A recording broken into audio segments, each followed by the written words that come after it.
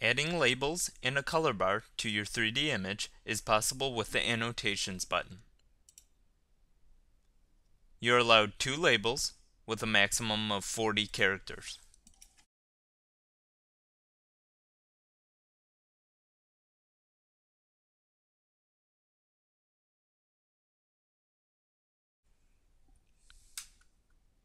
You can also change the font size and the color as well.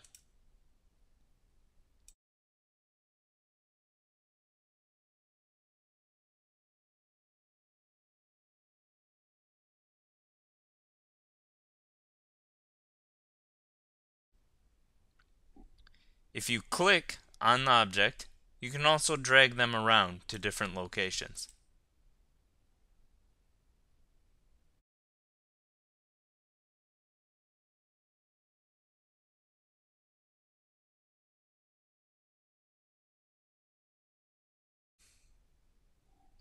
There's also an option to add a color bar.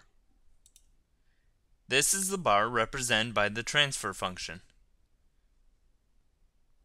That is all there is for annotations, and this concludes the basics of CTVox.